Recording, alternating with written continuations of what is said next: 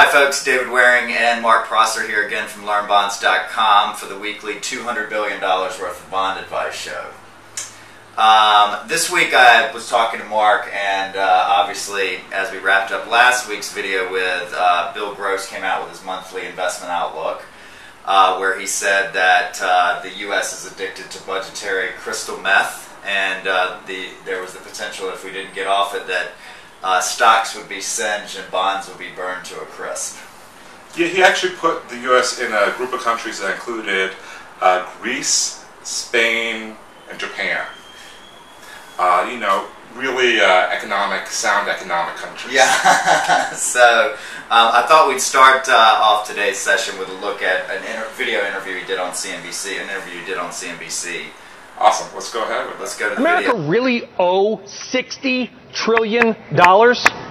Well, we do in terms of our stated current entitlements. I mean, the entitlements for Medicare, Medicaid, and Social Security on a present value basis, Brian, when you tack it onto the $15 trillion that we owe in bonds, it basically produces a total debt. Yes, a debt to foreign countries, but a debt to our own citizens, expressed in terms of bonds and bills, of $60 trillion. That's 500% of GDP. Those are numbers which more than rival Greece and other egregious countries that are rated junk or below. So what are your thoughts on the video, Mark?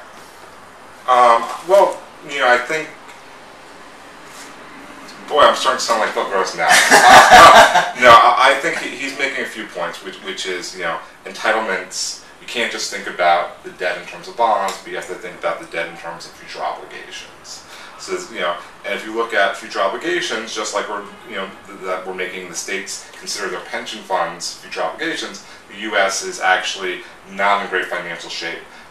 We tend to tease Japan about having a 200% debt to GDP ratio. If you take debt plus future commitments, we're actually our numbers don't look so great either. Gotcha. Do you think the U.S. could end up looking like Greece sometime soon? I like Mediterranean weather, so I certainly hope that our climate does. Okay, good. So next we'll turn to Twitter, which there's, Let me put that question on you. Sure. Do you think the U.S. is going to look like Greece economically? My concern is that there's such a political gridlock that we're not going to solve these problems, and what's really needed, and I think Bill Gross said this in another interview that I watched, is for a slow and steady and really well thought out over many years plan to tackle this, because you can't take it down right away, else it's going to give the economy a heart attack. But something has to be done, and I just worry with the current political situation in the U.S. that we're going to be able to get anything done. Right. I mean, you've got the Democrats that want to increase spending, and you've got the Republicans that want to cut taxes. Both of them are not good for the deficit.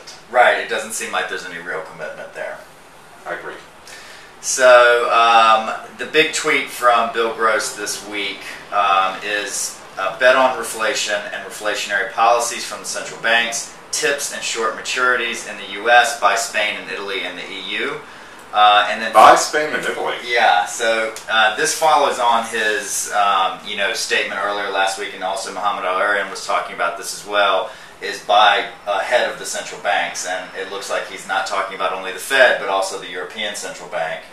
So they're expecting the ECB to begin bond purchases in Italy specifically in a few weeks. So they're trying to get out in front of that. So it's more of a technical position that demand is going to be increasing, supply of the debt is going to stay the same. So when that happens, prices rise. So it's a technical rather than a core belief that those economies are going to be improving. That's right. And just like they bought MBS or mortgage-backed securities ahead of the Fed's latest purchase, I think they're trying to get out in front of the ECB, and how long they hold those positions for, maybe another story.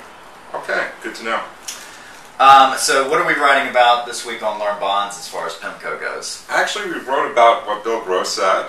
We also wrote about what Mohamed El-Erian said, and I'm going to get this guy's names wrong, but the manager of their commodity strategy inflation fund. Okay, we like that guy.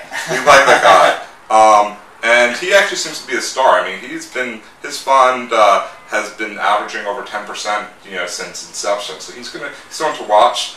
But basically what he said was buy gold. Oh, is that right? Right. He said, both Mohamed El-Erian Gross has been talking about inflation. Mohamed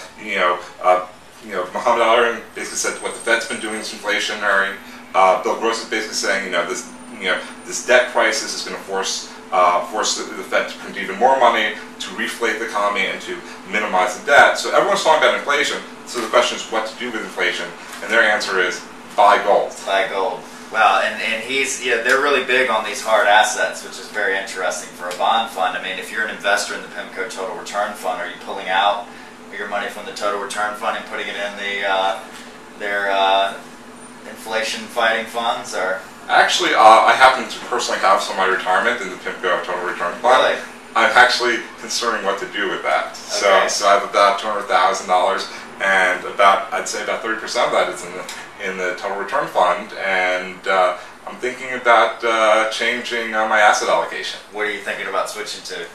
Everyone's going to laugh when I tell them, but peer-to-peer loans. Okay, sounds good. Anything else for this week? I think that covers it. Okay, thanks again for watching, and we'll be back with you next Friday for the PIMCO $200 billion worth of bond advice show.